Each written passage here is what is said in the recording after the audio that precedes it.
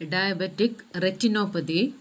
Diabetic retinopathy refers to the process of microvascular damage to the retina as a result of chronic hyperglycemia in patients with diabetes.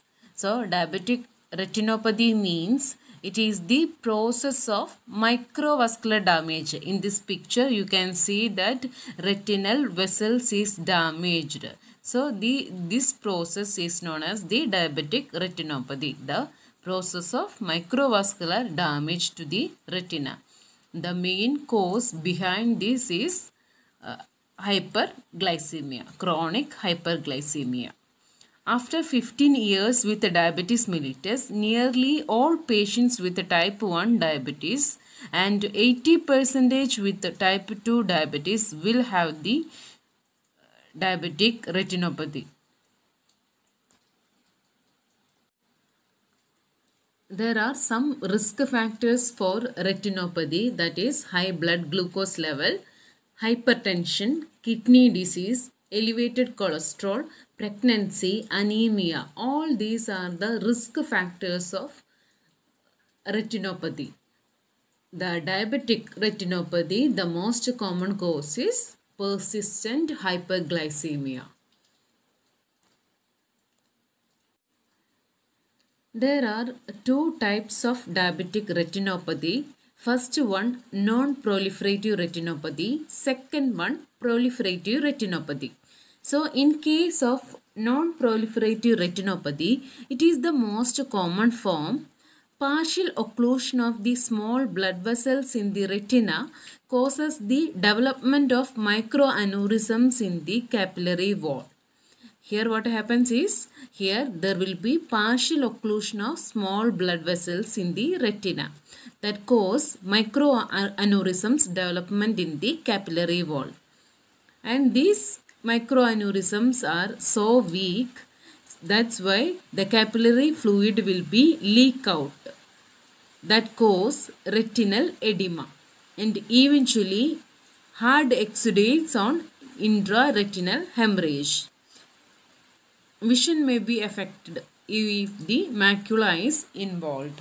So, in case of non-proliferative retinopathy, the blood vessels will be occluded.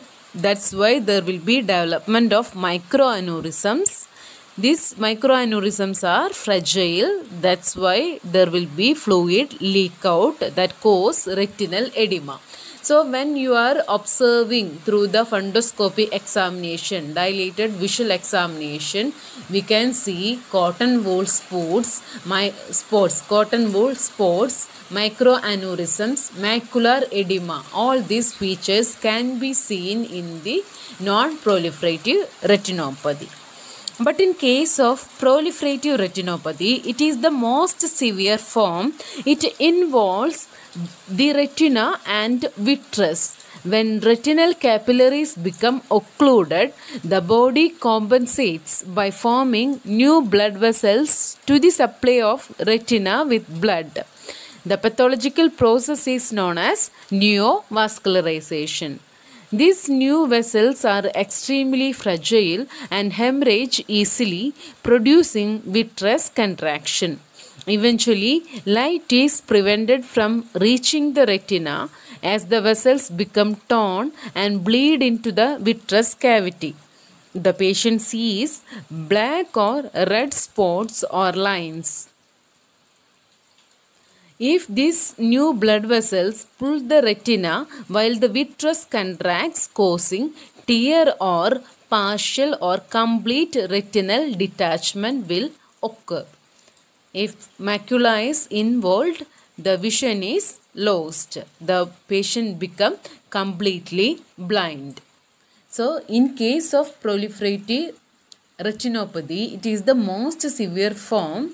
Here, the main involvement is retina and vitreous. Retinal capillaries occluded, that leads to a compensatory mechanism, that is neovascularization. Here there will be a new blood vessels that will be formed to get blood to the retina.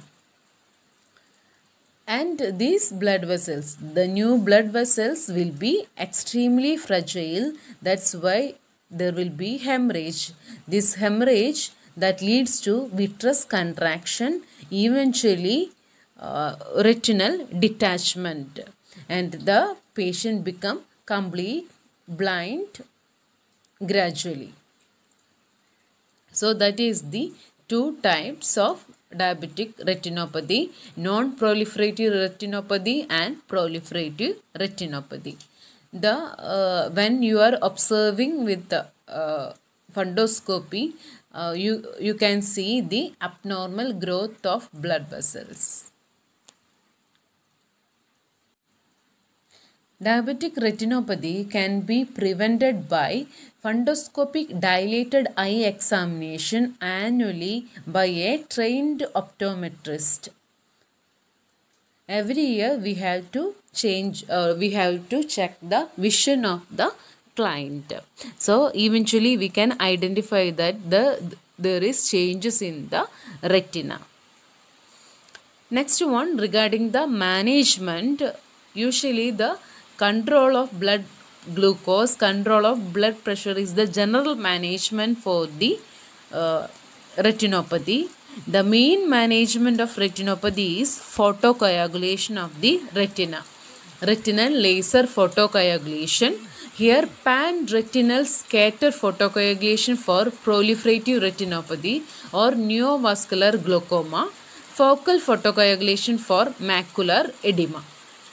And vitrectomy for non-clearing vitreous hemorrhage or tractional detachment of retina.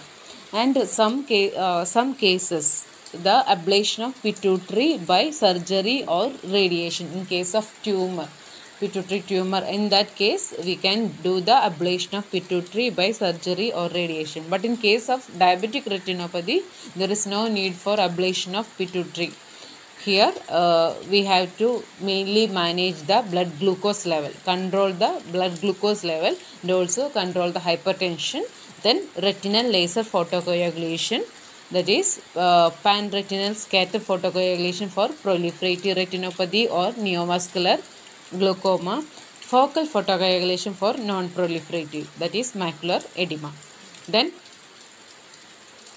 vitrectomy for non-clearing vitreous hemorrhage or tractional detachment of retina.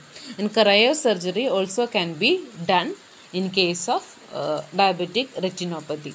The main complications of diabetic retinopathy is blindness, cataract, glaucoma. Thank you.